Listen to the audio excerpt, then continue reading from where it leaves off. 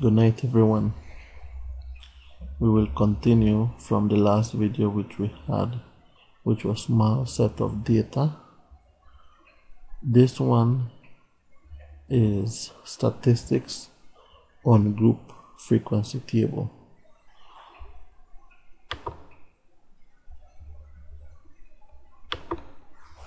Statistics on group frequency table.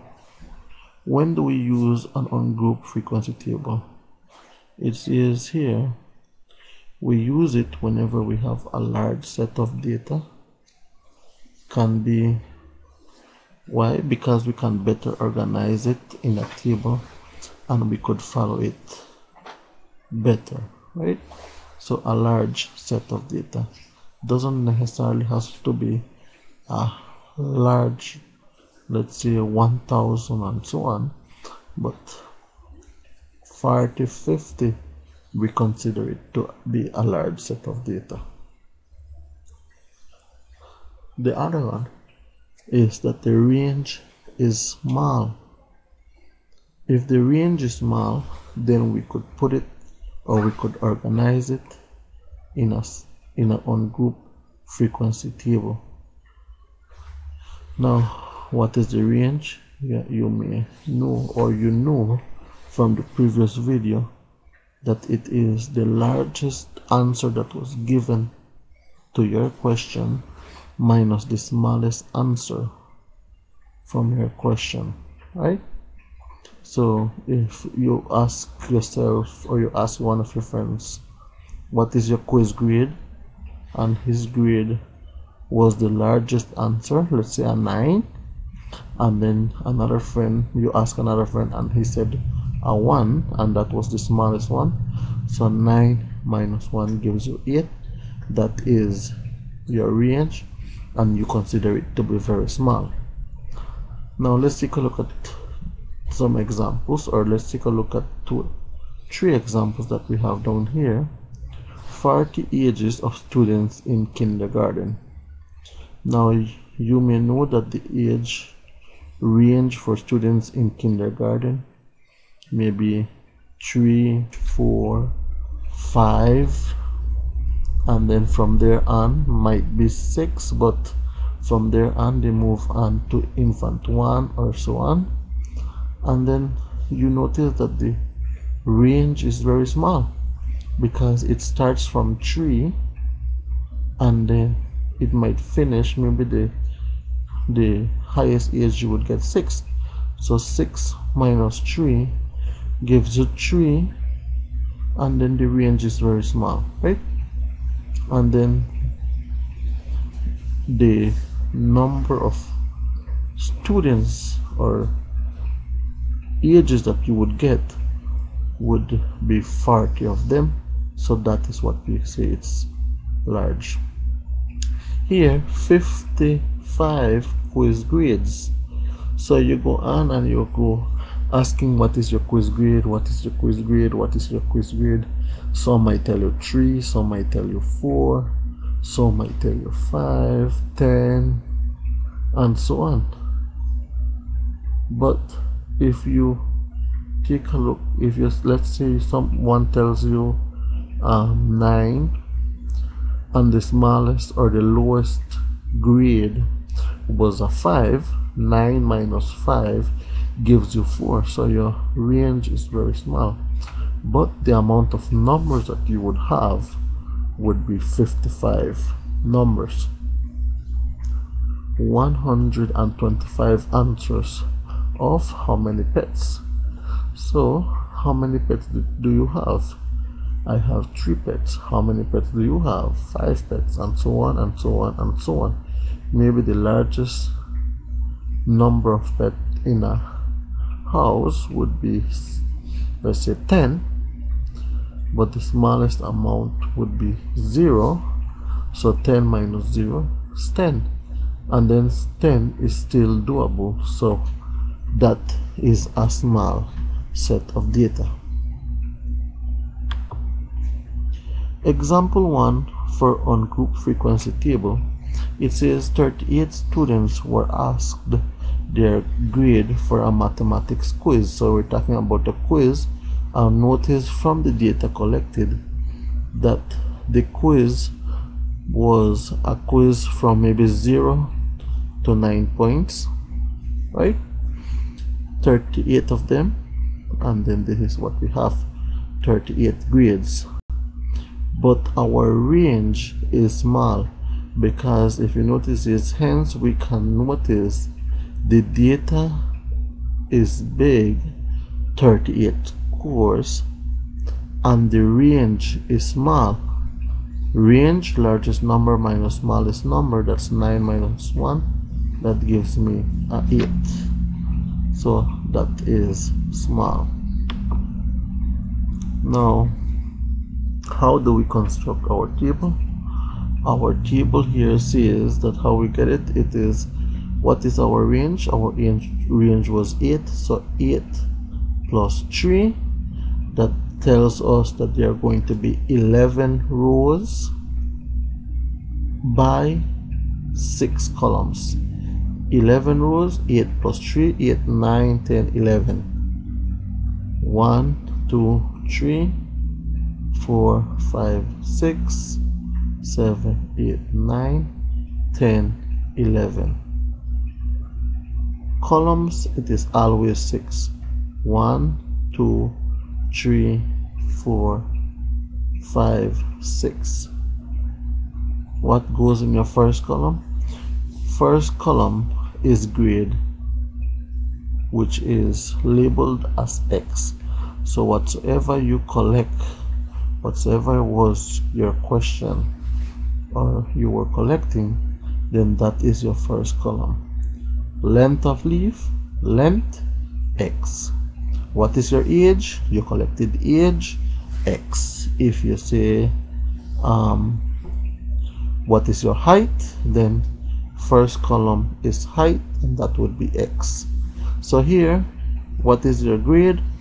Your grade range from 1 to 9, so you insert it here. 1, 2, 3, 4, 5, 6, 7, 8, 9. The last row, some of them will be filled and some of them won't.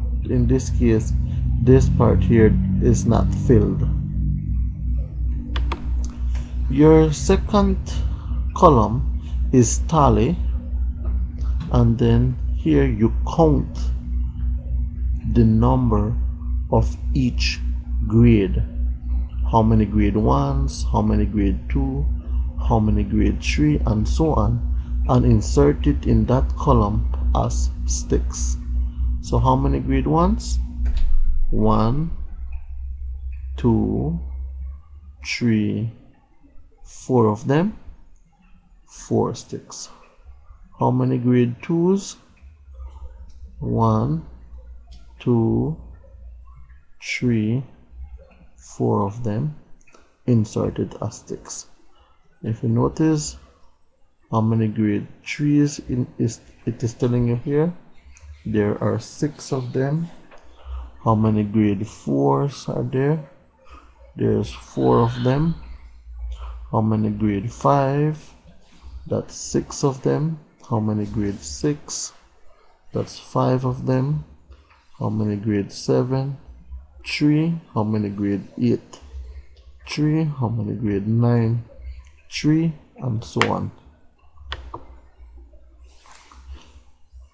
Third column is frequency, and that is F, the number that corresponds with the tally.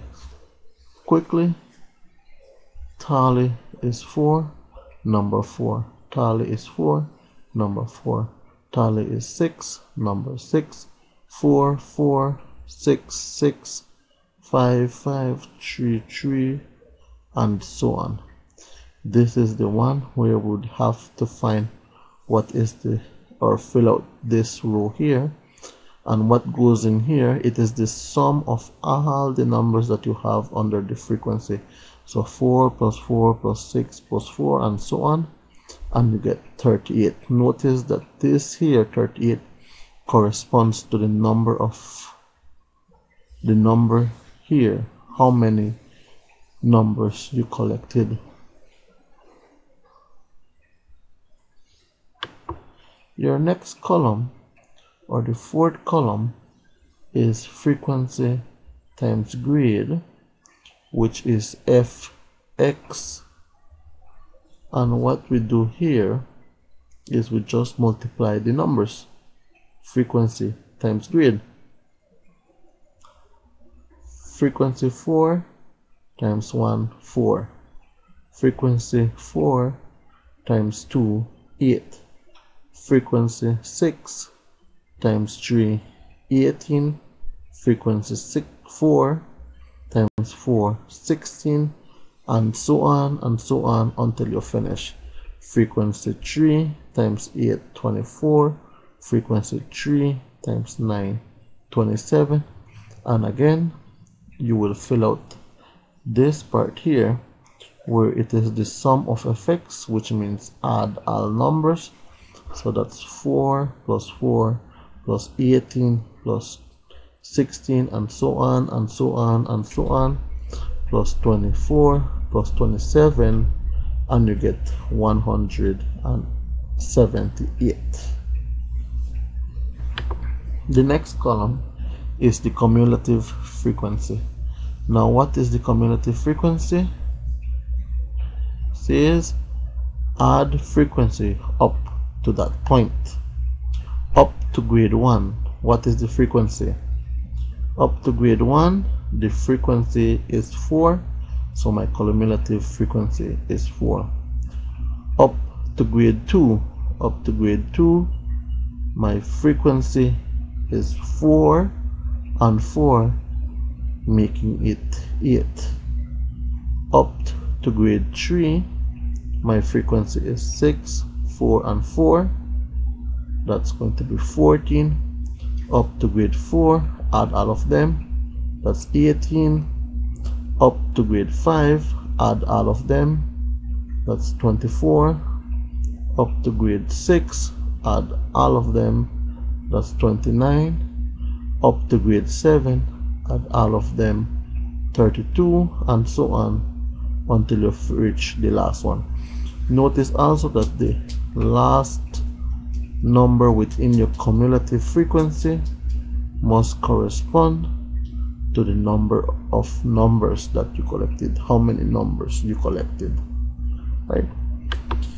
The last column is the place value, and this one is very easy because you already have the last place value for each one of it. Notice that it is 4, 8, 14, 18, 24, 29, 32, 35, and 38. And then what you do for this part here, you will always have a first place value. So here, first to the fourth, then you jump plus 1, so that's 5. 5 to the 8th, jump to the other one, that's 9. 9 to the 14th, jump to the other one, 15 to 18, jump to the other one, 19 to 24, jump to the other one, 25 to 29, jump to the other one, 30 to 32, jump to the other one, 33 to 35, and then 36 to 38.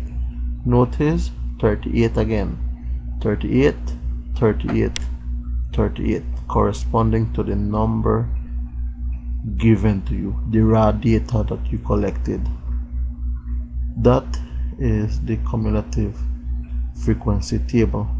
This is the first part of ungroup frequency table, so make sure you follow with the next video, which is going to give you how to get the measures of central tendency, measures of dispersion, semi-interquartile, and the interquartile, for you guys to be able to solve everything within statistics.